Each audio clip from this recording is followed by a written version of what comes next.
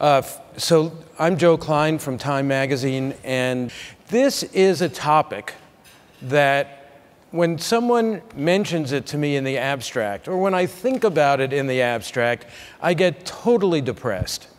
But then, usually, when I'm on a panel or talking to people who are working in this area, I get very excited by what they're doing and what can be done, and just the velocity of change when it comes to teaching and especially training young people for the jobs of the future. So without further ado, let me introduce the panel, and we will go from there. On my immediate left, we have one of my favorite Congress members in all of history. I've been doing this for 45 years. There may be none that that match Jane Harman in terms of her ability to and willingness to think, to innovate, and to be courageous. She's now the head of the Woodrow Wilson Center in Washington, D.C. Jane Harman. Next to her is, you're not going to get as good an introduction because I've known Jane forever, right? But I'm sure you're really cool too. This is Gabi Zedlmayer from Hewlett-Packard, and she is in charge of social innovation there. Next to her is Carlos Dominguez, who I just heard is Cuban Chinese. Cuban Chinese. Terrific. Very confused. Very confused. No, Cuba, we look forward to the day when we get the benefit of the great diversity and creativity of the Cuban people. Back again, because they were among my favorites. I think, by the way, Cuba and Iran. Thank you. I'm starting to feel like Jane now. Yeah, Cuba and Iran are the two countries in the world with the greatest mismatch between their government and their people. Carlos is a senior vice president at Cisco. He's a futurist and an expert in innovation. And next to him is Notis Mitarachi, who's got a big job. He's with the government of Greece, and he's the Minister for Economics and Competitiveness. I'd like to start first with you, Gabi, and then you, Carlos. Okay. And why don't you tell us briefly what you're doing? So I do think there's both fire and hope out there. I work at Hewlett-Packard in sustainability and social innovation, and that means that we go and work with our businesses in the labs and all of the skills of our, I don't know, over 300,000 employees on solving some of the critical societal issues, specifically environment, health, and education. And since we're talking today about this massive issue of unemployment, you know, I'd like to sort of dig a little bit deeper into what we're doing in that space. We've created a few years ago a program that's called HP Life Entrepreneurship Training to tackle exactly that issue. And we've built like 300 centers in 47 countries and built up a curriculum in over 20 languages so that kids could go and learn how to use IT to do a business plan, a marketing plan, to set up a website, and how to really run a business. But we realized that's really limiting because you only have these 300 centers. So the first learning from that was that we needed to take that whole curriculum up on the cloud. So now this is available for anybody around the world to download and apply.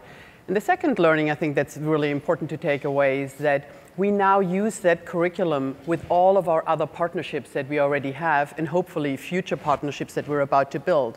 So we just agreed with NACI in the US, the National Association for Community Colleges, that we bring the curriculum to their community colleges, because then you have this offline-online combination. Also, we were able to sell 1.5 million PCs into Uttar Pradesh in India, and we will preload this program so that the kids will not only have technology, but they also have an application, junior achievement, and so forth. So the real learning here is that that we bring existing partnerships and future partnerships together to create platforms around the world globally to then address this issue via this cloud-based training. Mm-hmm. Okay, Carlos?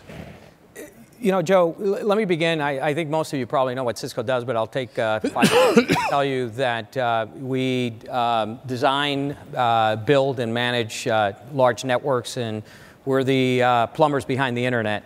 You know, in 1997, after experiencing hypergrowth, we had a very huge challenge where we couldn't find enough workers that could support the kinds of technologies that we needed. And much like any other corporation, you begin by taking a journey to try to solve some of your very specific problems.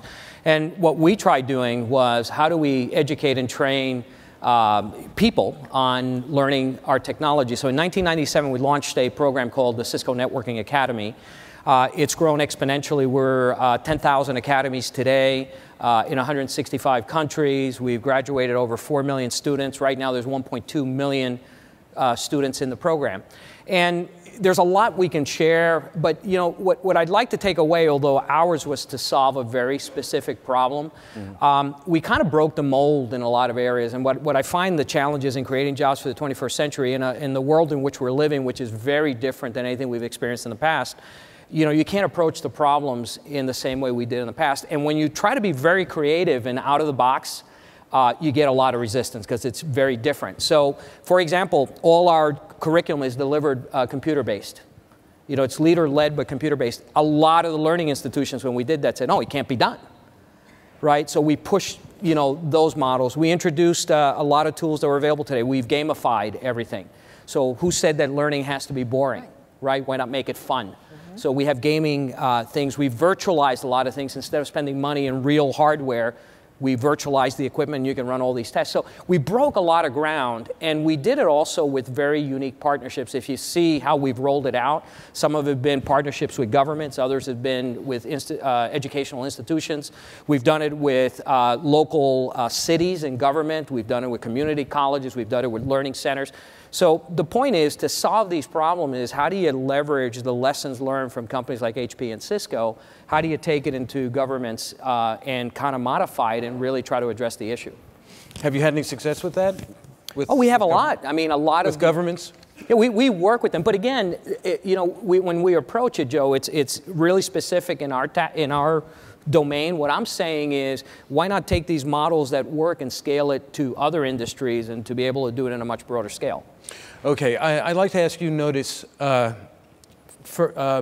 you've heard these two very enthusiastic people who are doing wonderful things. You have a huge problem in Greece. I think you told me earlier, 60% unemployment among young people. What do you need? And how much is what they're offering useful to you? Joe, what the corporates are doing is a lot of good work bottom up, but policymakers have to be concerned top down. I heard at the beginning of today's event, Dr. George Logothetis speaking very passionately about the need to empower young people in the developing world. But I would argue that the developed world has similar negative structural trends. When I attended a year ago the annual World Bank Ministerial Summit in Tokyo, you heard all the ministers from the developing countries saying their biggest challenge is to create jobs for their young population. But then you heard the ministers from the developed world saying exactly the same thing, that if you look together at the developed world, we're suffering from an aging population relative to the developing world, we're suffering from a high level of debt and reducing relative competitiveness. If you look at the latest UN data, most of the FDI now doesn't come to our part of the world. It's actually going to the developing world. So we need, as Europeans, and I would dare to say that there is not yet sufficient leadership at the European level to solve the problem. We need to think top down. What are we doing in Greece, for example? We're working on 5 policy pillars. We're working on restabilizing the economy, and I'm pleased to say that this year we're going to meet a budget objective, and recession is better than we thought.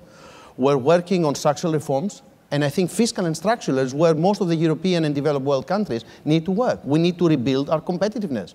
We're working on changing the investment climate, is what the Concordia Index said before, as the readiness of the economy. We're trying to enhance liquidity, which is still a problem in some parts of the world, and we're trying to find catalysts of growth through privatizations. But this is the top-down.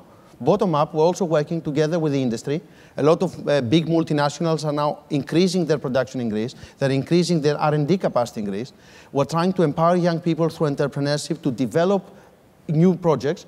I'm very pleased to say that Greece, who had 700 million of inflows this year from big multinational investing in startups in Greece, something that was far from our culture till a couple of years ago. We're working on a dual apprenticeship program, learning from the German example on how do you empower people not only in education, but also in the workforce with practical example.